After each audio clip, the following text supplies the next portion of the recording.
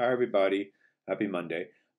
It actually is my day off, but I'm being pushed, gently pushed, and inspired to just sit down and hit record and talk about confidence and confidence within your mediumship and your relationship with the spirit world. Um, as I sit here and I've already hit record, I'm sort of being pushed to just talk about what you're doing to yourself and what you're doing with your connection with the spirit world, your spirit guides, and the spirit communicator within the mediumship reading when you get nervous or when you have doubts or when your confidence starts to waver a bit. What you're really doing is when you have this fear, perhaps, of being wrong or being called out, or perhaps they're old religious beliefs you have that were instilled in you as a child, which I think a lot of us can relate to in terms of the church and all that, with conjuring up the dead and speaking with people that have passed and the devil and all that stuff. It might be really deep down inside, but fear or doubt or lack of confidence, and this lack of confidence and this doubt, I don't really think it's really involved directly with your mediumship and your relationship with the spirit world, but you might be bringing these things that you haven't healed from as a child or even from yesterday. We all have to work on our own healing. I know within my journey and my development, when I would go into do readings and during my development and for practice, I would get really nervous and I would start really stammering and I would visibly shake. My legs would shake and I would get really nervous. I was never really comfortable being seen. And this all stems from childhood stuff that we all have, about not being seen and not being heard and not allowed to speak or express my true wishes and desires. So I really brought a lot of that into the readings with me. So it had nothing to do with not thinking the spirit world didn't show up, because what I do know for a fact is spirit always shows up when we show up. The spirit world always shows up when we show up. They want to help us. They want to work with us. They want to help with our development and our abilities, and to help strengthen our connection with them, to bring through their evidence of so-called death, philosophy, wisdom into the physical world. I know that. I've been told that enough and I feel it all the time. But because we're people and we're also living in this physical world during our physical manifestation, we have pain, we have hurt, we have things that we need to heal from.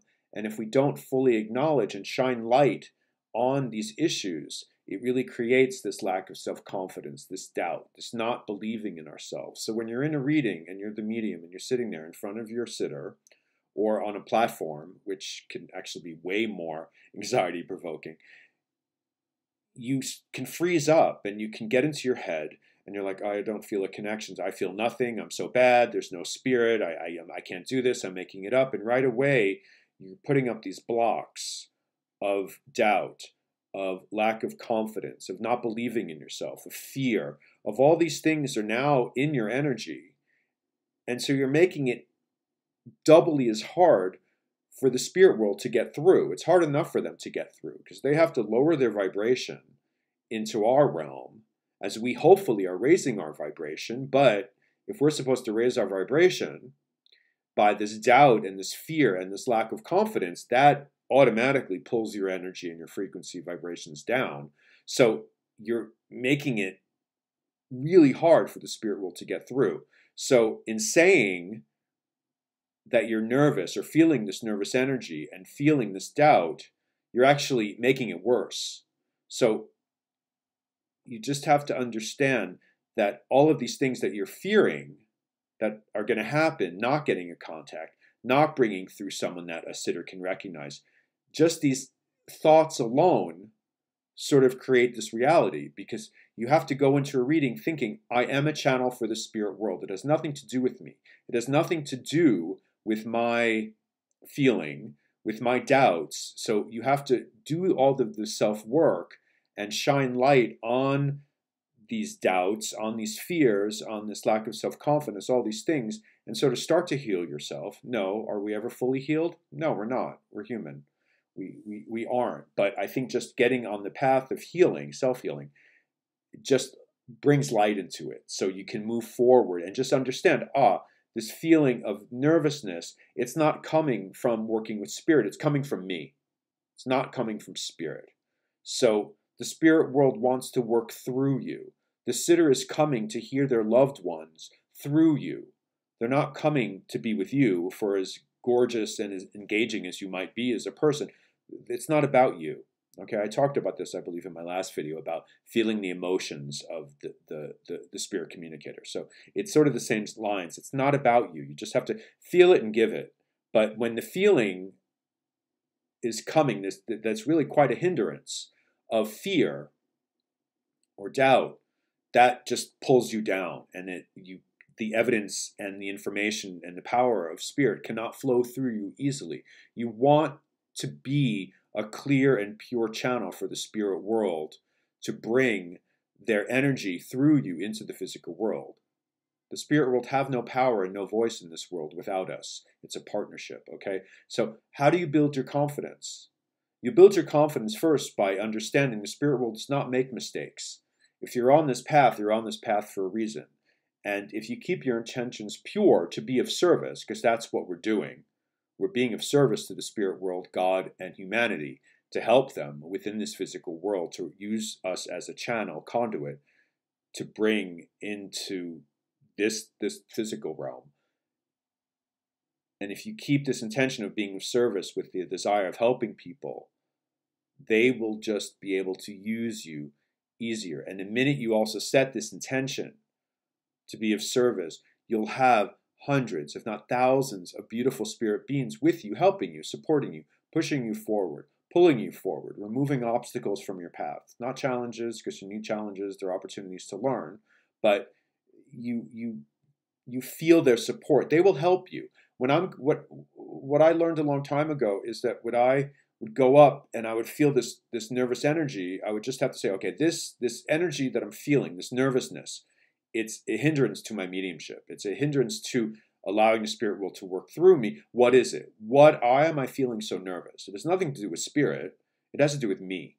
So as soon as I say that, the nerves start to die down, because I'm not this abandoned child anymore. I'm an adult man, and I can create my own reality at this point in my life. So it has nothing to do with my past. It has to do with the present. Okay? The only thing I can control at the moment is my mediumship.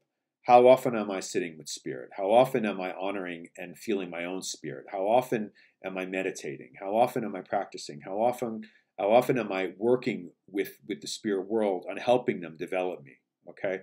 So the more you can just do this, slow steps, slow drips. Spirit works very slow. I don't have any of my notes with me because this was a spontaneous video, but there's a quote which I'm going to paraphrase from Silver Birch. Spirit wisdom has to be slow, step by step, drip by drip. You might, when obstacles occur or challenges happen, which they do, when doubts occur, which they must, the power of the spirit will help you move forward. But we need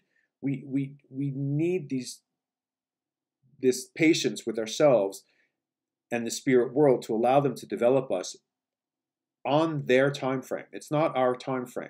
It's the spirit world's time frame, which is really difficult to understand and to accept because we want things quick. That's the way our society works in modern times. We want everything fast. It's all instant gratification. That's not the way the spirit world works. So building your confidence takes time, but give spirit and yourself the gift of your confidence and your patience and allow them to work with you. Allow them to help build your confidence. How do you build your confidence? Practice. Keep practicing. The more you practice, the better you get. The better you get, the more your confidence builds. I have the honor and pleasure of working with a lot of people. I can teach them the techniques that work for me. We're all different. Hopefully it resonates with them. If it doesn't, they have to find their own techniques. That's the way it works. We're all different. We're all unique. But I can't teach anyone confidence. I can teach them that they just need to keep going and work through their doubts and work through their fears, and then they'll find the confidence. But you just have to keep going. Don't give up. Don't let your doubts control you. Don't let your fear guide your development. Allow your spirit to guide your development. What has really helped me is also just sitting in the power. It's not a sitting in the power meditation or video. I do have that. I might link that into this video. I do have a sitting in the power meditation that I recorded a long time ago that I give to anyone who wants it at this point. So, but I found the more that I sat in the power, the easier it was for me to find my power and build my confidence rather fast. You have to sit with it, and there are sitting in the power meditations that are like an hour, some are like 5 minutes, some are about 20. I believe this video that I'll link is about 20 minutes. That's a good time. But the more you just sit and go within, feel your own spirit, feel your own power, sit with your own essence, and hear the language of your own spirit. Allow your spirit to speak with you, and then build your power. Build it, expand it. Build it through your entire body, through your entire being. Build it out into the physical world. Blend and meld with the power and energy of our earth and all that walk and live upon it. Build it bigger to go into the universe, and then connect with God and sit with God. And sitting in the power is really about taking your plug and putting it in the socket of the universe, of the Great Spirit, whatever you want to call it, and just topping up your power. Okay, but I found by learning how to sit in my power, and at this point, I can bring up my power pretty much like that by just building like a bubble of light within and then around and then out. But the more you do it, the easier it gets. And I found by sitting in my power and recognizing my own power, that I'm responsible for my own power, I use my power now within everyday life. Everything works better for me now that I found my power, and I'm able to control and expand my power when I need it. It just, life becomes easier when you understand you have the power. Okay, it's like that quote from Glinda from the Good Witch that to Dorothy, that she always had the power, but she had to find it for herself. So this is what I really do believe. Okay, that we all have it, but we have to understand it and feel it for ourselves. Whether it means just understanding your own spirit and understanding we each hold the light of God within our spirit, and we can expand this light and nurture this light and honor this light and really make it as big as we want it to be by just focusing on it and visualizing it bigger and bigger and bigger. And then when you can really expand your power, then your energy just naturally goes up, your frequency goes up, and then the doubts and the lack of confidence really do start to fade away. So all this self-work you can do with an understanding your behavior and your belief systems that might have been, sort of implanted in your mind when you were a child or an adolescent or even from yesterday, who knows, and just saying it's really not about me at this moment in my life, and has nothing to do with my spiritual progression and my connection with the spirit world. But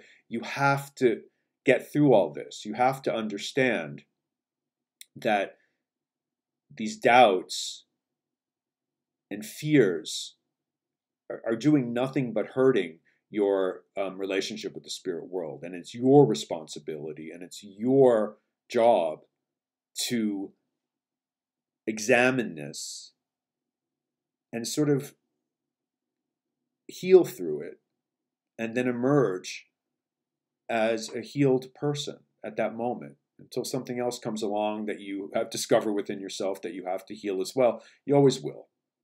We're always on some level of healing. But I think just taking the step and beginning your healing journey just changes everything. Okay, so it's really about the confidence and the trust in yourself and trust in spirit. Spirit will never let you down. Spirit does not make any mistakes. You're on this path for a reason. God would never put you into a place to fail. God would never put you into a place to hurt you. It might be uncomfortable. Growth is uncomfortable, but that's part of the deal. We learn more from being uncomfortable than we do from just sitting in one space and staying comfortable. That's true. Okay, but just have faith in yourself, have faith in spirit, trust yourself, trust spirit, trust God, and give them the gift of your confidence, and you will see they will guide you out of perhaps right now, which might feel like a dark place for you, of just really freaking out when you have to read and not getting anything, or getting really quiet and really trying too hard. You shouldn't really have to try too hard when you're reading. I find that if you can just allow it to flow and just not get too involved with your conscious mind and just allow the information to be transferred from spirit through your spirit to their loved one sitting in front of you, and just be with the information. Don't, it's not your evidence. It's their evidence, and you're just this vessel, this channel, okay? So don't get so involved with what they're saying. I try not to think about what the spirit world is telling me because my mind kicks on. The mind is a whole other video, how to control that, but you really have to understand that the mind does not like to be passive, but it does require a passive mind to work with spirit fully, I find. And you train your mind to be passive by meditating, by sitting in the power, by understanding the subconscious more. But that's a slow process as well. Okay, so I hope that helps. But confidence, confidence, confidence. There's no trick to it. It just takes time. But once you build your confidence and your trust in yourself in the spirit world, it becomes magical. It becomes glorious. So give yourself the gift of your confidence and you will see everything change, I promise. Okay, have a good day and thank you. Bye.